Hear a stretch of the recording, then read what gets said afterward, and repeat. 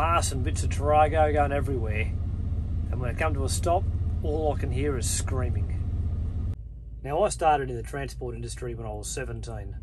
I bought a van, became a courier on my P-plates in Sydney. Now, all my friends were going to university. Probably would have been a good move, who knows. But at the time, I was pretty cool. Well, I was the only one out in the real world making a real income. I was a contractor, there was no such thing as GST, LPG was 26 cents a litre. Good times. Now, a very good friend of mine, whose birthday it happens to be today, happy birthday, Rocky, well, his stepmother said to me, "You just cruise through life, don't you?" And I've thought about that many times over the years and wondered whether it was an insult or a compliment. I think it was a compliment, and that's the way I take it. Because I genuinely believe no matter what happens, things just turn out. One way or another, they just turn out. It's a good way to live. Well, this story is a great example of that. It doesn't start well, and it gets worse from there. But, as you see, things always turn out. So I just finished unloading 45 tonnes of canola meal at a dairy farm south of Winchelsea. So I was heading up the Winchelsea-Deans Marsh Rd. As I got up to the Cape Otway road, things took a turn for the worse. Now, unfortunately, my arrival at the intersection, and I had right of way, coincided with two French girls, a 21-year-old and a 22-year-old, who had just arrived in Melbourne from France for their Australian holiday. They'd hired one of those juicy vans. It was a Tarago.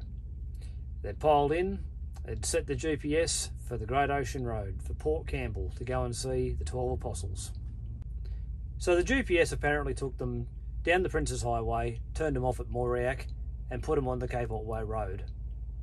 That's not a bad way to go. Problem is, they're not used to driving in Australia.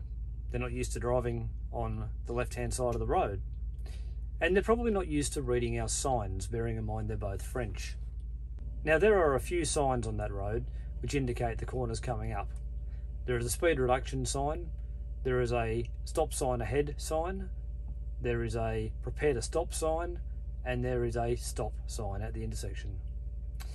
Unfortunately, they did not see that and came tearing through the intersection at minimum 80 kilometres an hour, possibly 100, I'm not sure.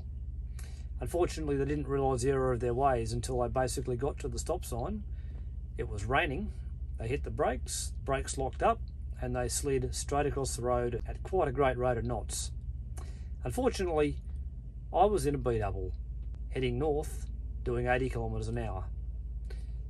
I can't stop on a dime. I tried, turns out it doesn't work. Now, remarkably, I didn't jackknife. Remarkably, I didn't have trailer swing. It got a little out of line, but it wasn't too bad. But unfortunately, due to the orientation of the corner, which is not a direct 90-degree crossroads, it's a sort of offset crossroads like this.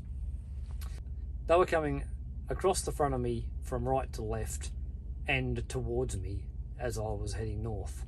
The Tarago was picked up and spun a full 540 degrees, so right round and halfway again. Ended up facing the way it had come, on the grass on the side of the road, some way from the truck.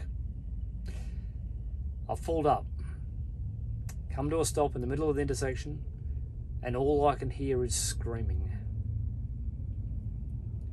Now that, I can tell you, is terrifying, because I don't know what I'm about to find.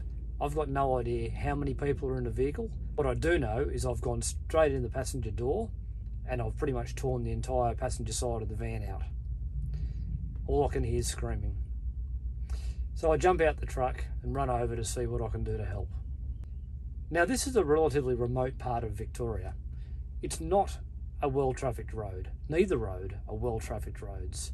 But miraculously, another car arrived at the scene. So as I've jumped out of the truck and run over to the van, the girl's beaten me to it. We basically arrived at the passenger window at the same time. So she looks in the car, sees the two girls, looks at me and says, "It's okay, I'm a nurse." And I have never been more relieved in my life. Until several moments later, when another car turned up, again out of nowhere. Things always turn out, because the second bloke who turned up jumped out and said, "It's okay, I'm an off-duty ambulance or paramedic." Now, how fortunate can you possibly be? So that left me to ring 000, get the ambulance, the police, SES, fire brigade, because it was quite a mess, out.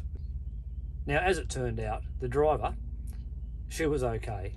She was able to get out of the vehicle and she was all right. She was the one doing the screaming. The one in the passenger seat was semi-conscious. The passenger seat had been sheared off and she was pinned between the inside of the door and the driver's seat. She had to be cut out of the vehicle, and both girls ended up in Geelong Hospital for the night, and both girls were released the next day with no serious injuries. Absolutely miraculous. So thanks, Evelyn. You're right, I do cruise through life. Even when things go wrong, things always turn out. Now don't forget to like and subscribe, and I'll catch you soon.